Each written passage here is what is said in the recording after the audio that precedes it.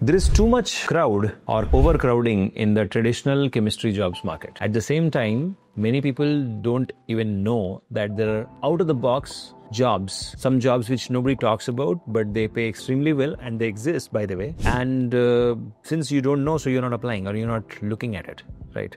So for example, let's look at the traditional jobs first. So you have the traditional formulation development jobs or R&D jobs. Everybody targets that because your degree was designed according to that. Because when designing the curriculum, they thought that there'll be more manufacturing jobs. But today the world has changed. More manufacturing jobs are not coming in chemistry. Instead, we are seeing jobs which is out of the box, pays you well, but very less people know. Now, what are those jobs? Let's find out. Number one among them is Regulatory CMC, that is Chemistry, Manufacturing and Controls.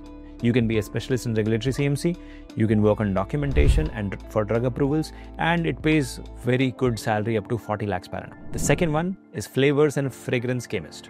Now, the beauty and FMCG industry is exploding.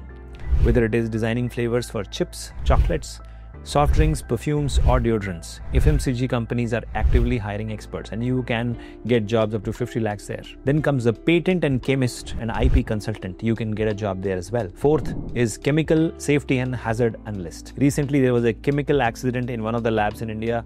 A lot of people lost lives and that can be avoided if you become a chemical and safety hazard analyst. The fifth one, Chematic Scientist, who knows artificial intelligence and machine learning. Now this is exploding right now. So many companies are getting funded. Just yesterday, a company in New York got funded for $95 million. So there's a lot of jobs here. Then we have Cosmetic Formulation Chemist, Polymer and Material Scientist, Forensic Toxicologist, Chemical Supply Chain and Procurement Specialist, and Environmental Risk Assessor. You can also become an expert in explosive and propellants and chemical product manager, and you can also get into sales and marketing as well. There are so many jobs in chemistry which don't require a PhD.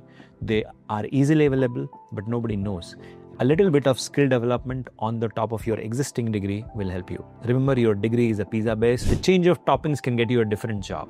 So if you are targeting a traditional R&D job, manufacturing job, you're going to struggle. But if you take up any of these jobs, you will get a job faster.